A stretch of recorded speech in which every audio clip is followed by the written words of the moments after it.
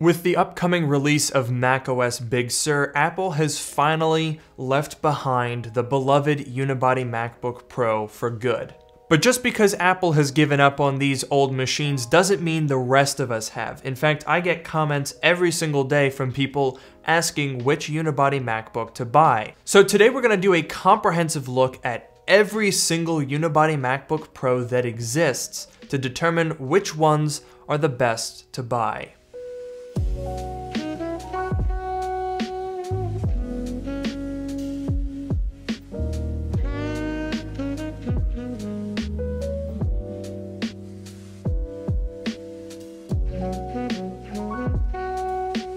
Today's video is sponsored by NordPass, a powerful and secure password management system that allows you to lock away your sensitive information in a secure enclave. Do you get it? Like, you know how there's a secure enclave in the iPhone? Never mind, just back to the video. NordPass also stores credit card information so you can log in, shop, and autofill your info with a single click. NordPass can also generate secure passwords that nobody could guess. That means no more #1234 as your master password for every single service you use. And if that wasn't enough, NordPass also monitors for suspicious websites to ensure you don't accidentally reveal sensitive information. It works for both desktop and mobile platforms, and setup is super easy. You don't need to be a cybersecurity expert. And the best part is, sign up is totally free. Keep your passwords safe and secure by checking out NordPass with the link in the description below.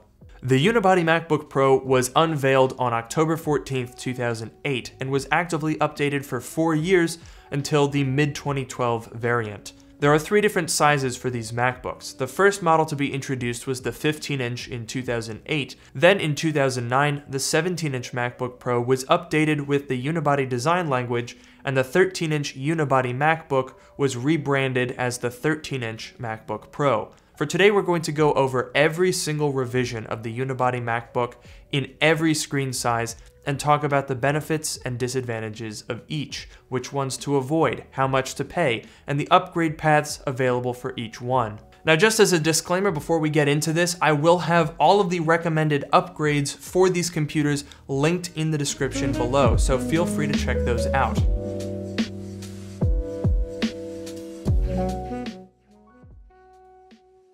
We're going to start by talking about the 13-inch MacBook Pro. There are 5 different variants for this: the mid-2009, mid-2010, early and late 2011, and mid-2012. 2009 13-inch MacBook Pros come with either a 2.26 or 2.53 GHz Core 2 Duo, NVIDIA GeForce 9400M graphics with 256 MB of shared graphics memory, and can support up to 8 GB of 1066 MHz DDR3 RAM. These models can run macOS El Capitan by default, and with DOS-Dude patch tools can be upgraded through macOS Catalina. Next up are the mid-2010 MacBook Pros. These come with either a 2.4 or 2.66 GHz Core 2 Duo, NVIDIA GeForce 320M graphics with 256 MB of shared graphics memory, and support up to 8 GB of 1066 MHz DDR3 RAM. Natively, these things can run High Sierra, or they can go up to Catalina through patch tools. By today's standards, the 2009 and 2010 models are functionally about the same. When they were new, the difference in performance would have been noticeable, but today, frankly, there's not a noticeable difference between a 2009 and a 2010 in most cases. There's also not a ton of difference in pricing on these machines. They tend to run in the $200 range. Also, both the main bay and optical drive bay run at SATA 2 3 GB per second speeds, so don't worry about buying the fanciest SSD because you won't necessarily be able to use all that bandwidth. The best upgrade path for both 09 and 10 MacBooks would be a 240 GB SSD and the maximum 8 GB of RAM. I also want to clear up a common misconception about these 2 years. A lot of people think that the 2009 and 2010 models have dedicated graphics, and then in 2011, Apple switched to integrated graphics. That's actually not true. Now, while Intel didn't have dedicated graphics on their Core 2 Duo processors, the NVIDIA GeForce 9400M and the 320M are not dedicated graphics. You'll notice I said they have 256 megabytes of shared graphics memory. That's because those graphics processors are integrated onto the chipset, so they don't have dedicated VRAM. Alright, moving along to the 2011 MacBook Pros. There are technically two variants, but they're so similar they're barely significant, so we'll treat this like one model year. You'll get these with either a 2.3 or 2.4 GHz dual-core i5, or a 2.7 or 2.8 GHz dual-core i7. All models will come with Intel HD Graphics 3000, and you can run up to 16 GB of 1333 or 1600 MHz DDR3. These can run up to High Sierra natively, or you can use patch tools to get up to Catalina. As far as upgrades go, I would recommend putting either 8 or 16 GB of 1600 MHz DDR3 RAM in these, and the main drive bay now uses SATA 3 6 GB per second speed, so you can use a nicer Kingston or Samsung SSD if you so choose. Now, while all the 2011s, regardless of screen size, have SATA 3 in their main drive bay, some of them also have SATA 3 in the optical drive bay, but most of them have SATA 2. So if you want to put an SSD in place of your optical drive, chances are it's going to be running at a slightly slower speed. Really, there's no information as to which 2011s, regardless of screen size, have SATA 3 in the optical drive bay, so it's basically a crapshoot. As far as what you should pay for these 2011 13s, I wouldn't spend more than $300 or $350 after upgrades. And finally, we have the fanciest unibody 13-inch MacBook Pro, the mid-2012. These models will come with either a 2.5 GHz dual-core i5 or a 2.9 GHz dual-core i7, Intel HD Graphics 4000, and support up to 16 GB of 1600 MHz DDR3 RAM. These models have SATA 3 in both the hard drive and optical drive bays, just like the 15-inch 2012, so you can go hog wild with the SSD upgrades like mine, which has dual 1TB drives. The 2012 models also have upgraded wireless cards with Bluetooth 4.0, which enables a couple of features, and you can actually take the cards from the 2012s and put them into a 2011, or you can buy one of these airport cards and put them in a 2011 to give those an upgrade. Also, the 2012s run Catalina natively, so there's no need to use patch tools, although presumably when Big Sur comes out, we'll hopefully get a patch tool to allow us to continue to use these things on the newest operating system. As far as upgrade paths for these, 8 or 16 GB of RAM and a 500 GB SSD are great options. If you need the extra storage and want to put a terabyte in it, that's also fine, but do be wary of spending more on a machine than it's actually worth, as I've done here with my dual 1TB build. Feel free to click on the card and check out the video where I rebuilt this Ultimate 2012. It has the full 16 gigs of RAM, dual 1TB drives, the Core i7 processor, and we replaced every single component to restore this thing to brand new condition thanks to help from iFixit. And I don't recommend doing that if you're shopping on a budget. This thing ended up being about $1,300. It was a fun video though. As far as what you should pay realistically, I would try to keep it under $400 for one of these, because once you get above that point, especially if you're adding upgrades, you may as well buy a Retina MacBook Pro that's going to be thinner, lighter, better display, and better battery life. So of the 5 13-inch MacBook Pro models, which ones are best? Well, there's not a lot of difference between the 2009 and 2010s, and in fact, their parts are completely interchangeable. Neither have outstanding reliability concerns, so as long as you get a good deal and know that they're not going to be crazy fast, go for it. The 2011 and 2012 models are similarly interchangeable. You could theoretically buy an early 2011 and put a 2012 logic board and airport card in it and be on your way. The top cases and displays are slightly different compared to those on the 2009-10 models, so you can't swap parts between those apart from the trackpads and batteries. Personally, I'd say the 2012 is a better buy than a 2011, so it's worth a little bit of extra money, but if you find a good deal on a 2011, they're still very solid.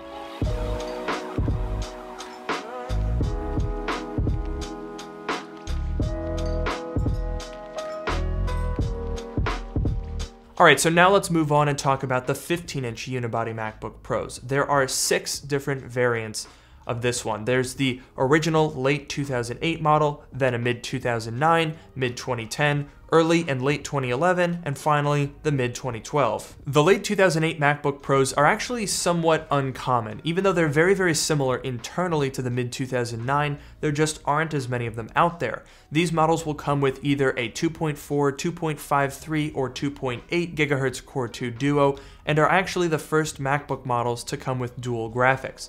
we have the GeForce 9400M with 256 megabytes of shared memory, as well as a GeForce 9600M GT with 512 megabytes of dedicated VRAM. These machines support up to 8 gigabytes of 1066 MHz DDR3, and by default they run El Capitan, but they can be updated through Catalina with patch tools. The big difference in these compared to other unibody MacBooks is that the bottom case has an access door for easy access to the hard drive battery and RAM. These models can be hard to find, but pretty affordable. Under $200 can be done somewhat easily, and you can find some pretty good deals on these things. Alright, next up is the mid-2009 15-inch. Internally, there's not a ton of difference compared to the late 2008. We have either a 2.53, 2.66, 2.8, or 3.06 GHz Core 2 Duo, the same graphics options as before, and the same 8 GB of 1066 DDR3 RAM maximum. What changed for 2009 was the removal of the bottom hatch. Now we just get the iconic single plate. This also allowed for larger batteries, and they switched the express card slot out in favor of an SD card slot, and an improved display with better brightness and contrast. You can find mid-2009s at around $250, which is a pretty solid price for decently usable machines. As far as upgrades for these, I'd recommend going for 8 GB of RAM and a 240 GB solid-state drive. Now, something that you have to keep in mind when shopping for MacBooks of this era, regardless of screen size, is that the processor speed really isn't going to make much of a difference. These things are all pretty underpowered by today's standards, so there's not a lot in it. Next up are the mid-2010 MacBook Pros. Unlike the 13-inch models that continued to use Core 2 Duos, the 15s switched over to Core i5 and i7s. These models come with either a 2.4 or 2.53 GHz dual-core i5, or a 2.66 or 2.8 GHz dual-core i7. They come with integrated Intel HD graphics as well as NVIDIA GeForce GT 330M with 256 megabytes of VRAM on the i5 models and 512 megabytes on the i7s. All models support a maximum of 8 gigabytes of 1066 MHz DDR3. As for upgrades for these machines, I'd recommend 8 gigabytes of RAM and a 240 gigabyte SSD. Moving on to the 2011 15-inch MacBook Pros. Once again, the early and late models are extremely similar, so we'll combine them. These models will either come with a 2.0, 2.2, 2.3, 2.4, or 2.5 GHz quad-core i7, AMD Radeon HD 6490M, 6750M, or 6770M graphics, with either 256 megabytes, 512 megabytes, or 1 gigabyte of GDDR5 VRAM. They support up to 16 gigabytes of either 1333 or 1600 MHz DDR3 RAM. These models are where it gets a little tricky. They're decently powerful with quad-core processors and 16 gigabytes of RAM, but they're pretty much crippled by the graphics for two main reasons. For one, there's the infamous graphics failure problem. It's a critical flaw in the GPU that will eventually doom all of these machines given enough taxing use and heat. And you gotta keep in mind that with older MacBooks, they tend to run hotter and use more resources doing simple tasks, which means they could burn out quicker. The other problem is that even if the graphics are fine, the Radeon 6000 series GPUs do not like Catalina because they lack metal acceleration, so it's not advisable to use the Catalina patch tool unless you disable the GPU, which can be a tricky and non-permanent fix. Honestly, I would just stay away from them. Don't buy one of these. It's worth either saving money and going for something older or spending a little extra for something newer. Finally, we have the king of the unibody MacBooks, the mid-2012 15-inch MacBook Pro. These will come with either a 2.3, 2.6, or very rarely a 2.7 GHz quad-core i7, NVIDIA GeForce GT 650M graphics with 512 megabytes of VRAM on the base models, and 1 gigabyte on the higher-end CPU configurations. They support up to 16 gigabytes of 1600 MHz DDR3 RAM, and they use the newer Wi-Fi card with Bluetooth 4.0 compared to Bluetooth 2.1 EDR in the previous models. This also enables continuity and handoff features, so they're very nifty to have. Additionally, both the main drive bay and optical drive bay support full SATA 3 speeds, just like the 13-inch models, so dual SSDs are a great idea. The mid-2012 15-inch really is the cream of the crop of the unibody MacBook Pros. Not only is it the most powerful, it also has the best upgrade path and it's the most reliable. These things are built like tanks. As far as upgrades, I would definitely recommend going for 16 gigabytes of RAM, and I would also suggest a 512 gigabyte or 1 terabyte SSD. And of course, you can do dual drives if you so choose. But again, do be careful of spending more than the machine is worth.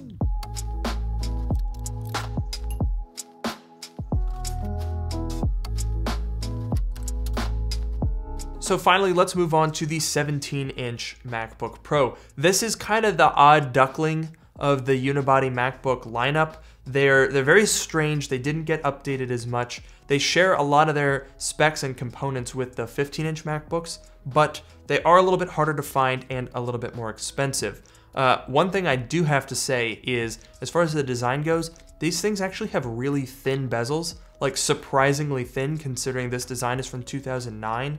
So I think they actually look really good. The 17-inch MacBook Pro was technically updated twice in 2009, but I'm going to condense them into one because the differences are so minor. These models will come with either a 2.66, 2.93, 2.8, or 3.06 GHz Core 2 Duo, the same 9400M plus 9600M GT graphics combo, and the same maximum 8 gigabytes of RAM as the 15-inch models from this year. The main difference is obviously the larger display with 1920 by 1200 resolution.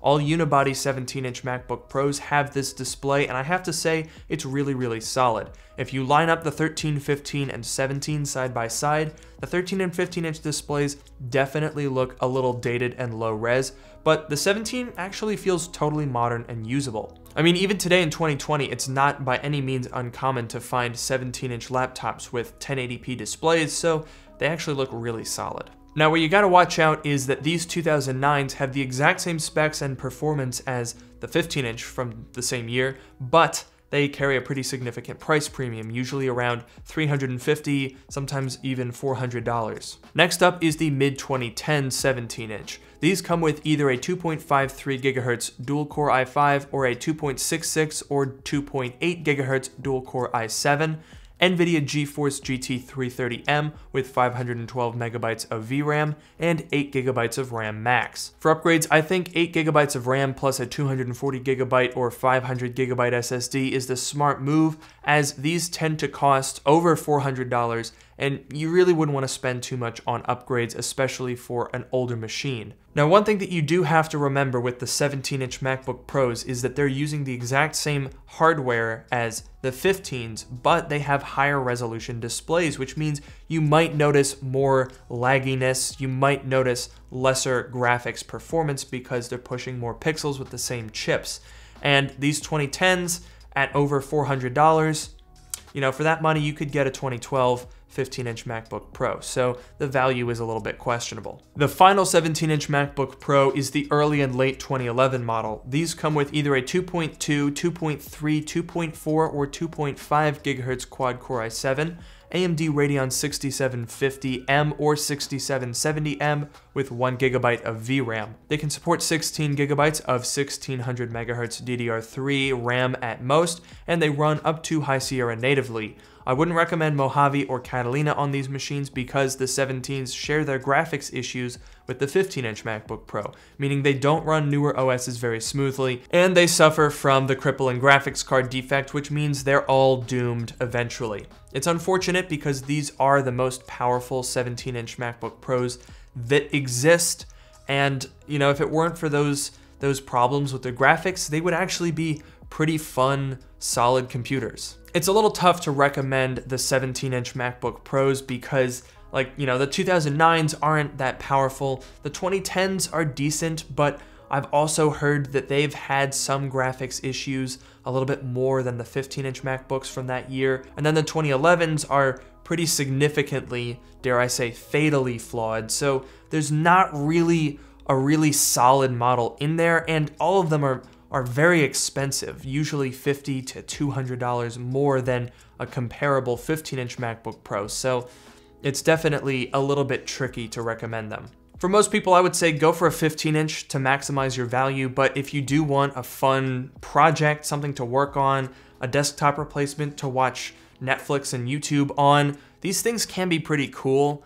You can't deny that their displays are really cool. The bezels are super thin. They look surprisingly modern. They're just like really cool and unusual machines that you don't see too often, but they're not the best option out there if you're trying to just buy a main computer. So between all of these different versions over the 4 different years of unibody MacBooks, which ones are the best options? Well, as far as the 13-inch MacBook Pro, you really can't go wrong. None of them have outstanding reliability problems. They're all perfectly fine. So if you're on a tight budget, a 2009 is more than fine. And then the more powerful 2012s with Core i7s like this one are also really good options. As far as the 15-inch MacBook Pros, I think the 2010s are a pretty decent sweet spot where they're not quite as anemic as a Core 2 Duo, but they're not as expensive as going for something like the mid-2012. That being said, my top recommendation would be try to find a good deal on a mid-2012 because they're really fantastic. As far as the 17-inch MacBook Pros, the 2010s are okay if you can find one that's been well taken care of. The 2009s, again, are okay if you can find one that's a good price, but if you're looking for a main computer, I would probably avoid the 17-inch and go for a 15 just to be safe. So that's every single model of the unibody MacBook Pro. These things are absolutely fantastic machines. And granted, they are getting a little bit older. You're not necessarily going to be able to use a lot of these for like editing 4K RAW. You know, that's not what these things are for. But as budget MacBooks, these things are great options. They've got a ton of upgrade paths. The parts are readily available. Parts for these things are everywhere and they're very, very affordable. The displays are like 50 bucks if you crack one. Like, there are a ton of options for repair and upgrade. So these things are really fantastic if you're looking in that sort of $200 to $400 price point. Hopefully this video helped you understand some of the differences between the different types of unibody MacBooks, as well as maybe helping you decide which one you want to go for. If this video did help you, don't forget to leave a comment down below, subscribe, leave a like, and check out any recommended parts in the description. Don't forget to follow me on Twitter at LukeMiani and check out my subreddit, which is also linked down below. Also, for any of you guys who are interested in watching more live streams, I have made a Twitch channel, and you'll find that linked in the description as well. And with that, I'll see you all in the next video.